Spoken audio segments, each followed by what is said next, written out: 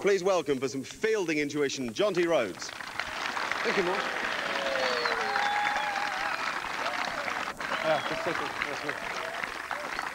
I said, I meant a slip of intuition, I meant tuition, but intuition would work. Jonty, I reckon you've got to love fielding to be good at it. I think that is the key, Mark. You know, if you ask the other players in the South African setup if I worked hard, they'd probably say yes. If you had to ask me, I would reckon no, because I really do love what I do, and hopefully it comes across. As you can tell, rather grubby. This is from batting, though, believe it or not. But the part of fielding, for me, the most exciting part is I can be involved every single ball of the game. You know, if you're a bowler, you end up at fine leg, you've bowled your 6 balls and you head off down to the boundary and have a break. But for me, I just want to be involved, and there's no better way than to want every ball to come to me in the field. And it doesn't always happen. I don't always take the catches or get the run-outs, but I'm loving every minute of it. I think that really is the key. Teachers at school or coaches in clubs always used to say, you've got to want the ball to come to you. Well, I think if you don't, it more often than not will come to you. You know, if you're trying to hide, it'll find you. You will become a magnet for the ball. So, you know, if you want it to come, people talk about anticipation, and they reckon that my anticipation is not too bad. But because I'm wanting every ball, expecting every ball to come to me, and actually quite disappointed if it doesn't. So, you know, I really want to be involved, and 50 overs can go by very quickly if you running around and just having a great time. All right, well, you're unique in that you're one of the few cricketers that people will pay to go and watch field. And one of the reasons that's always struck me is you have this wonderful aggression to it. Basically, you're an attacking fielder. Well, Mr. Atherton can probably bear testimony. I like to let the batsman know where I am. I can remember Eddie Barlow, also a great South African cricket player of the past. He was coaching the Free State, and he said, you know, if Colin Bland was here, he would tell you just to keep quiet, because no one would know where Colin Bland was. He'd pop up at square leg or mid-on, and suddenly they'd think there's a single, and Colin Bland would swoop on the ball and shower down the stumps. But for me, I like the batsman to know where I am, and Mr. Atherton will probably agree. Most batsmen did know from the noise levels that kept coming from backward point. But, you know, at this level, everyone talks about sledging and getting in the batsman, the opposition's face. It isn't about that, I promise you. It's just about creating an awareness. But now what I'm doing, I'm watching the batsman and his body language. That helps me with my anticipation, because if he's looking to drop and run, then obviously I want to get in as quickly as possible. If he's standing back to cut it or looking quite aggressive in his body language to drive it, then it's coming left or right. But for me, it's always, the walk-in has always been a bit of a myth. For one thing, is that I think it's a school teacher's ploy to make sure the fielders aren't falling asleep on their feet, because I can actually stand here and get into the same position. If any of you young kids play football and you've watched a soccer goalkeeper defend a penalty, the position that he gets into is about here, for 2 reasons. In the old days, they used to be able to try and come off the line, which is why I get fairly close, you might have noticed. It gets a bit scary sometimes, but I like to get as close as possible, which cuts down the angle. So if I stand further back, I've got further to go. The closer that I come, the more I narrow the angle down between myself and the ball. And secondly, as a goalkeeper, he gets in this position because he has to go to his right or to his left. Okay, so if I'm still walking in, now I want to go to my left, I will take another step and then go. So if I'm in this position here, like a goalkeeper defending a penalty, I can go left or I can go right, or I can still go forward for the drop and run. So your initial movement then is kind of a little hop, skip and a jump, and then a balanced position to move. You're not having, at that stage, any forward momentum. Well, the problem with forward momentum, obviously you've got to be on the balls of your toes, and your weight's got to be going forward. You don't want your weight on the back of your heels, because then it's hard to go anywhere.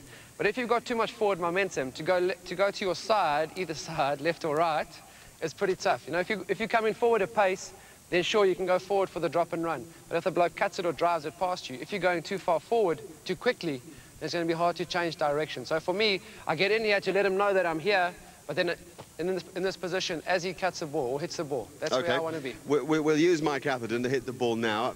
Athers, if you want to get into that batting position that we knew and loved you for. And what we're going to do really is get Jonty to attack either the stumps at this end or first up the stumps at that end. Tony Wright, who's one of the coaches here at Bristol, is going to take the balls here. But Jonty, this presumably is a big move. The batsman drops the ball out on the offside and you're attacking it. Okay. The stump? Yeah, I'm going there.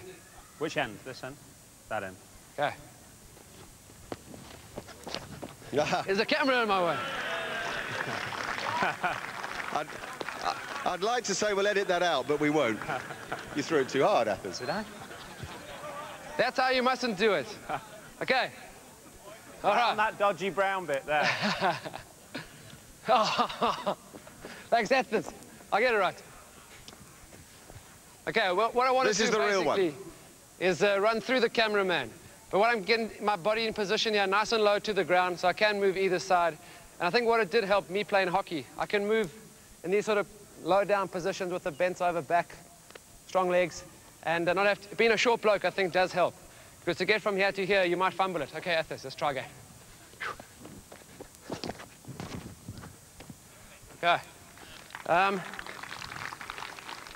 We'll just watch one more of those because I've got 2 questions to ask. Okay.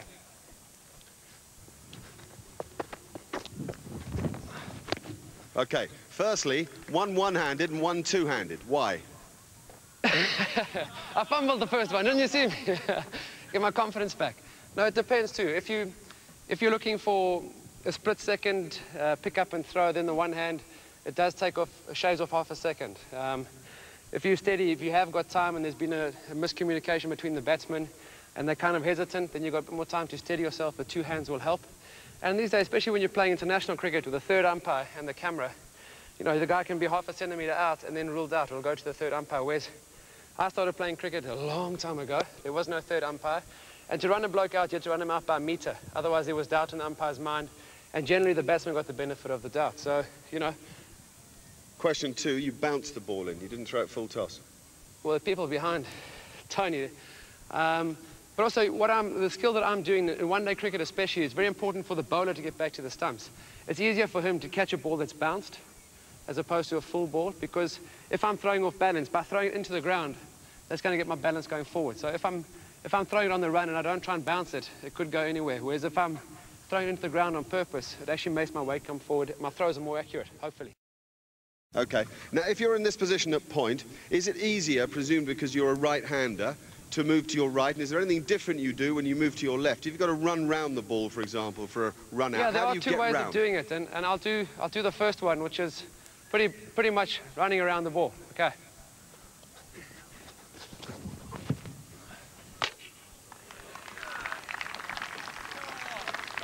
Wasn't supposed to hit, but what the heck. And now the second one is if I'm looking for speed as opposed to accuracy. It might not work again, but again to my left-hand side, Ian Harvey is the perfect fielder, basically. He throws equally with left or right hand, and that's something that I haven't been able to perfect. But there's a little drill that I do that can get me a bit more pace. So if I try that again, Ethers. Oh! Right. Right. Right. I think I'll stop right there. It's fair to say Lesson that's over. what we were looking for. Lesson Okay, over. so the 2 separate things there. Yeah. How do you teach yourself those? I've no Well, idea. if you're at home now with a kid, this second position is quite an interesting one, presumably because you've spun round against the angle. You've got your back to your target at this point. You've had to spin round. I think if you play football, if you play hockey, it's a bit like having a guy marking you. You know, it's getting away, getting your body positioned around. It's not too difficult. I mean, it's a concept that I just adopted from my hockey days onto the cricket field. So it is quite useful, having played a lot of hockey in my youth. And the guys who've played football, you'll find it pretty easy. But what it does is get your body going in that direction as quickly as possible, because that's your accuracy and your power will come from your body position. When you throw the ball, it looks like it's all coming from your arms, but it actually is from the ground up. So your feet have got to get in a good position, and by doing that, by spinning around the opposite way, I'm finding I'm getting my feet and my body position all pointing in the same area a lot quicker than if I actually run around it. Okay. Now, you talked a lot about the fact that you see yourself as a goalkeeper, and you wanted Athers to hit you some flat catches here, yeah? Yeah. All right, Okay, because you've got some diving theories as well. He's just got a few odds and ends that I think he wants to let. These are really your own drills, Jonty, yeah? Let's do a cricket one. Cricket ball. Yeah, basically what I do with the South African cricket team for a long time has been renowned as a good fielding side. And there are different aspects to fielding. But what I like to see myself as is a goalkeeper or a stopper. You know, if I take catches or if I get run-outs or catches, then it's a bonus. But what I want to do is stop the ball. And that for me is a victory against the batsman. So, as I said, how I practice on my own. I get one bloke with a bat and a glove, and I basically defend, as I said earlier, I'm a goalkeeper. I see myself as a goalkeeper on the cricket field. I want to stop as many balls as possible from getting past. So the drills that I practice are similar to a goalkeeper defending a penalty. So I'll basically get a guy, hit 5 balls, walk in, and as he hits it, get in his position, and then just move left or right again. And also, and people say, how do you pull off saves and how do you pull off catches? Well, I've bruised my elbows and grazed my hips the day before, catching 50 of them, and it's the same anyway. I mean, you got to practice like you're going to play. So your grazes and your bruises will come in practice as much as they will out in the middle? Probably more than in the middle. You know, if you, in a 20-over game today, I mean, I only fielded about 5 balls the whole game.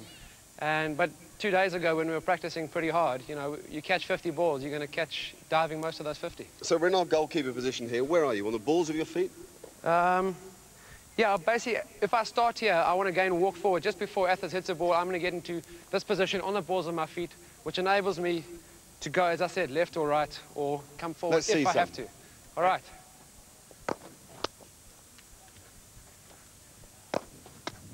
Okay. That's good, is that? Athens, stop it, man. Okay. Ah, that reminds me. If you saw me catch the ball, because I'm in quite a low position, I like to catch the ball with my hands facing up. If they talk about hands facing down or hands facing up, if the guy's feeling the slips, Athens, you feel it there for a long time. The hands are down most of the time, and you're like almost like a wicket keeper. Although Alex Stewart's, but he's the other way, isn't he? He catches most of the time with the hands up. For me, the theory is if my hands are up and I'm in this position here, if I go to my left, my head is right behind the line of the ball, which is the key to catching a ball, other than getting your hands around it. You want your eyes, your head to be behind the ball as much as possible. So if you go with your hands facing down or this way, it's often quite easy to get your hands at the ball but your head away. Whereas if you go with your, like a goalkeeper, if I'm going like a keeper and I get in this position, usually my head is behind the line of the ball. If that makes sense? As opposed to going with the hands up or the hands this way, but the head quite a long way away. Yeah, that's good. So, I mean, the head plays a huge part in all parts of cricket, all parts of sport. When you dive for the ball, left or right, do you lead the dive with your head? No, I don't think so. I think for me, fielding basically comes from the ground up. So I've got to be really in a good position with my feet. If I'm still walking and he hits the ball and I'm basically sleeping. So I think the fielding for me comes from the feet up. Your feet have got to be still, the weight's got to be going forward, but I want to get my head behind the ball. I can remember catching Jack Russell I think in Durban in a test match where it was just to my right, but I still dived and got behind it. And all my teammates came up and said, well, that's a TV dive. If you'd taken 2 steps, you could have caught her standing up. But I just found that if you stand still and catch it away from you, it's that concept about getting the head behind the line of the ball. So I'll dive for more things than other people, get the head behind the ball. Stretch him a bit, Athens. Oh, brilliant. Stunning.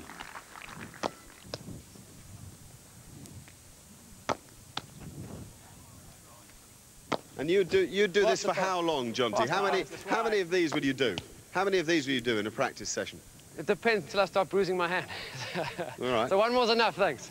But again, in that position, the last catch that I took, my hands were up, even though it was fairly low, my hands were still in this position here. I just find that I really get my head in a good position as opposed to dropping the hands at it. Athens, what's the threat? You're the batsman, he's the fielder. Does he create a threat of his own? Certainly does. A top fielder is at backward point. As a batsman, you know there's a threat there. You know you've got to be more careful about taking your singles. You know you can't just hit the ball in the air in a region around that backward point area, so it puts doubts in your mind. You have to say, as a batsman, if you make a good early call and you go decisively, more often than not you'd get in.